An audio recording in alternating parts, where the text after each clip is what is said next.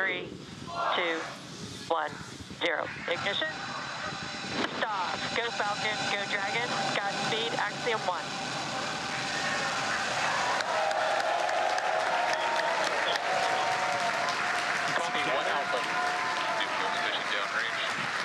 Together, a new chapter begins. Godspeed, AX-1.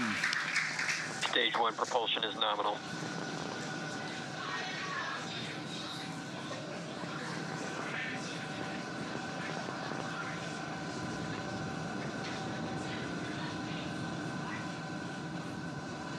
T plus 38 seconds into this historic mission, flying crew on board Dragon and Falcon 9. Orange telemetry nominal. Stage 1. Let's listen in to Ed's commentary of this. Ed, talk us through what we're seeing right now and talk us through what comes next. Yeah, so quickly for the audience, Guy, that are viewing on Bloomberg Television, the feed you see on your screen is about 20 to 30 seconds behind real time. So I knew that the launch initially had been successful, but 60 seconds into the launch, we've hit the max Q, the moment of maximum aerodynamic stress or pressure on that vessel. The Falcon 9 has a series of Merlin engines, each of which generate 190,000 pounds of thrust, or at their maximum 1.7 million pounds of thrust. And when they hit their maximum speed, they'll be traveling at 17,500 miles per hour. So spare a thought for the crew inside that Dragon capsule who are experiencing that intense G-force, but they'll accelerate through the thickest part of Earth's atmosphere over the next 2.5 minutes or so.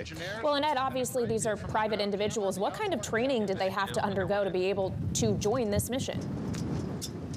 Fantastic question, Kaylee. Up to 1,000 hours of training. That's how much they had to do. This was not a walk in the park. What they did was essentially replicate, the training that a NASA astronaut would go through. That is, getting in and out of the capsule, how the emergency protocols work, how to wear the spacesuit correctly. But the biggest part of the training would focus on their time on the ISS, working in weightlessness, the scientific studies that they'll do, many of which are related to healthcare in conjunction with Mayo Clinic, for example. So it was an intense training program. They had to quarantine for the weeks running up to this launch because of COVID-19, but ultimately we're tracking nominally. Everything is looking good.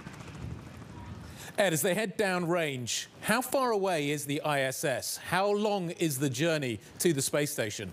And Miko.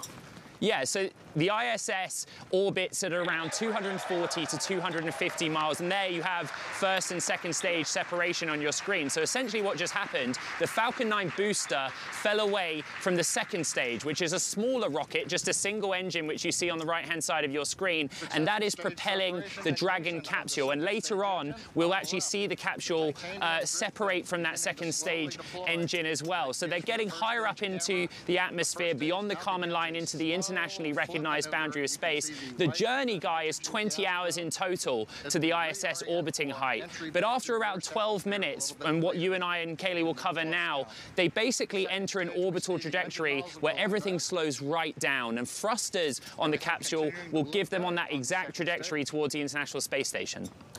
And as we continue to watch these pictures, Ed, it is never short of amazing to see this kind of human accomplishment in space. Obviously, it is a SpaceX mission. Talk to us about Axiom's role here and how these two are working together. This is a really interesting dynamic. So how I would describe it, for want of a better expression, is that if SpaceX is the airline, you know, the carrier that's the launch provider, then Axiom is the travel agent. They brokered this agreement between NASA, SpaceX, and the astronauts themselves who paid for the privilege to go up. But their long-term vision is much bigger. They basically want to make the future of space stations commercial. So there's a plan in 2024 for Axiom to launch a new module that will attach to the International Space Station. And as we've been discussing this week, the International Space Station has a limited life. It's due to be decommissioned in 2031 and to be crashed into the ocean.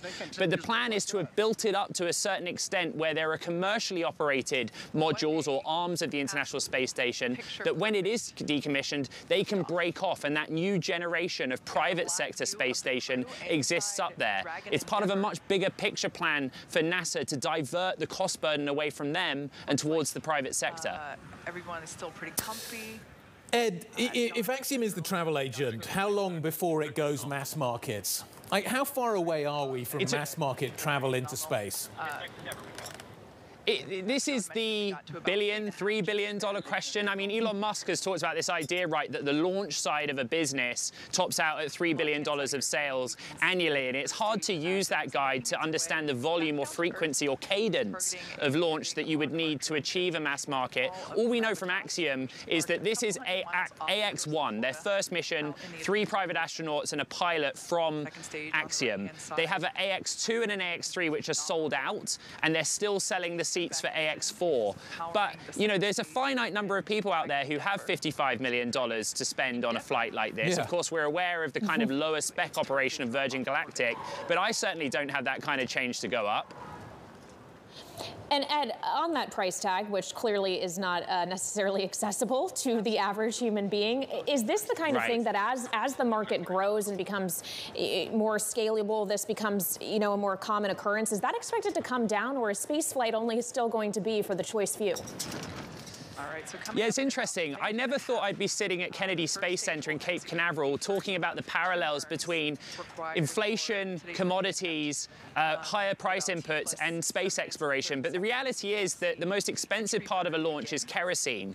The kerosene is not produced on site locally here, and SpaceX have talked about the need to do that to significantly lower the cost. That is the bulk of what it costs to go to space, the fuel, the propellant. We already know that SpaceX has raised prices for its satellite clients, for example, which it takes up on the transport emissions because of those higher input costs, both linked to inflation on the component side, but also the energy cost in the development of oil products like kerosene. Ed, has there been any talk of using synthetic kerosene? This is the issue that the aviation industry is having to talk about at the moment. Kerosene prices obviously have skyrocketed recently, but I'm just wondering, from a ESG point of view, how sustainable is space? The nitrogen gas thrusters.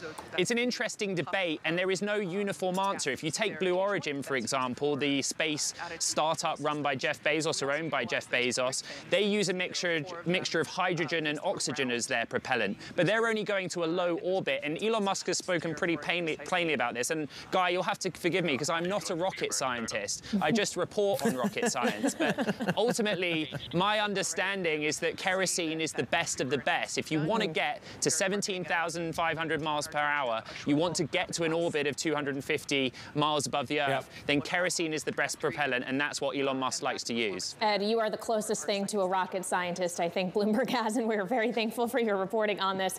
You mentioned there, though, some of SpaceX's competitors in this space. Blue Origin, there's Virgin Galactic as well. How far behind are they relative to what SpaceX is doing here? That entry burn helps. Yeah, that's an interesting question, especially in the context of the conflict in Ukraine, because what the conflict in Ukraine has done has shown that if you take away Soyuz, which is the Russian rocket system run by Roscosmos, SpaceX is pretty much what's left right now. Yes, Boeing, United Launch Alliance, Northrop offer launch services, but they don't launch at the same cadence that SpaceX does. They don't price as competitively as SpaceX does, especially when it comes to transporting human beings to the International Space Station. You know, I think it comes in at around $50 million a seat for an astronaut, similar to what Axiom is charging, $55 million a seat for this particular mission. If you look at, by comparison, what ULA is offering or Boeing, it's a much higher, and we know that because NASA is transparent in its contract awards and its budgeting through the budgetary office. That is the reality. So now that Soyuz has gone away, you have a large body of private sector satellite creators who are looking to SpaceX as an alternative because they lost their ride with Soyuz. All right, we got a live view of the crew inside Dragon and Let's talk about the Russians. There are Russians waiting for the astronauts that have just blasted off on the International Space Station. Ed, we heard earlier on from NASA suggesting the relations would be cordial. Is that what really people expect here in the long term? What is the future of the ISS? We're beginning to see the touchdown now. Ed, just walk us through what's happening on the screen. Yeah, so on the left-hand side, that is the Falcon 9 booster landing on a drone ship in the Atlantic. And I'm just giving it a few seconds, but it looks as if that booster was successfully landed, which makes this the 86th consecutively successfully reused booster in SpaceX roster of rockets. Wow. So it's quite a feat, you know, and that's the reality of what's made this happen. Guy, to answer your question, my understanding from the NASA officials that I've spoken to in the last 24 hours is there is every expectation that relations aboard the ISS with the 4 private citizen astronauts you see on your screen and the 3 Roscosmos astronauts up on the ISS already, they will be cordial. How it works is that it is at the discretion of the 3 cosmonauts, the Russian citizens aboard, to invite not just those 4 private astronauts, but also the 3 US and 1 German astronaut that are already on ISS. And if they want to come over for dinner, they want to float around and have a little gourmet meal, then they can do that, but it's at the discretion of the Russians aboard. See the crew here again starting to really getting their first. And I'm just taking a listen here. I heard the commentator earlier saying that everybody's still feeling comfortable. I mean, can you just walk us through at this point in the journey, what is left for these guys to do? Do they just sit and they wait until they arrive at the space station some 19 hours from now? Preparing for. Yeah. So the velocity that the crew inside the capsule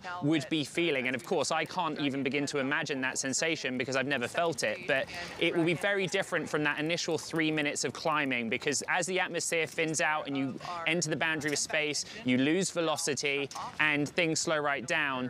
Eventually, in about 2 minutes' time, the capsule that's carrying the crew, the Endeavour capsule, Dragon capsule, will separate from that second stage booster. And then from that point, it's literally a 20-hour trip to the International Space Station. And frankly, they'll take time to rest. You know, the stress on the body is to a high degree. They'll have a nap, they'll eat, they'll take off their spacesuits at one point, they'll don their spacesuits back on, and then in 20 hours' time, around 7:30 Eastern time on Saturday morning, they'll reach the International Space Station.